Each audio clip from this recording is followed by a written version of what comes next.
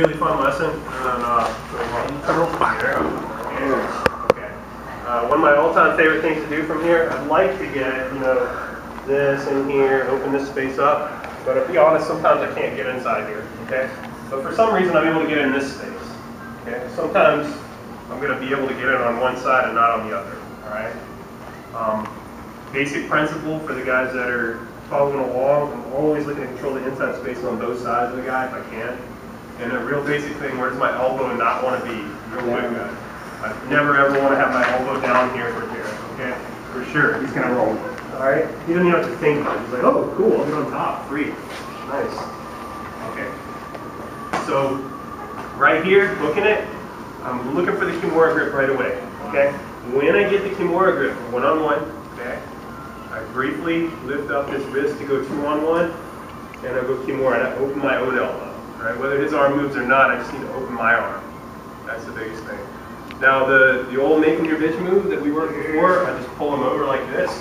Okay, that works extremely well in a guy that's being pliable, being Gumby. All right, but when the guy's holding on, he's not letting you roll him over like that. I have to use a little extra. Okay, so what I like to do is I'm taking Jared's face away. Okay, his elbow, his forearm over here is going to maintain his base. So I'm just going to block it this way, and then I'm going to knock him over.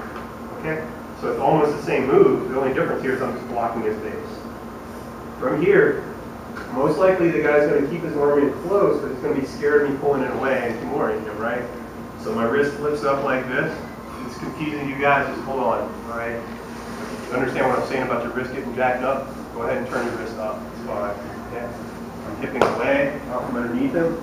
As I'm turning my legs over, my hips over, I'm going to be sure that I curl here, right? So you can't put his elbow on the ground. I'll lift it up here, pull him into my lap. Put that leg here. Here, leg comes up, arm opens the space up. If the arm comes away from the body, don't be afraid to go ahead and try for this Kimura here. Even though your head's not isolating his, your leg's not isolating his head, you can actually finish it from right there. Okay? But most likely, as you start to lift, he's going to feel that, give you that resistance, which will allow you to set up the arm lock here, here. Okay?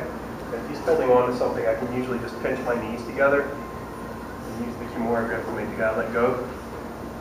Kind of sort of a bicep slice there, but kind of sort of the ref probably won't see it. Okay?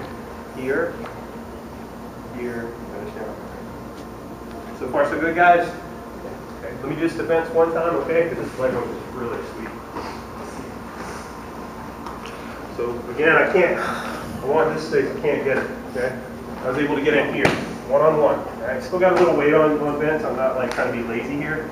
I go for the Kimura, I open my own elbow, because again, I don't want him to have this. That would be stupid, all right? Blocking here, shoot forward. See how easy that is? All right? I can do this to a guy that's much, much bigger than me, and he doesn't want me to turn him over at all. And it works.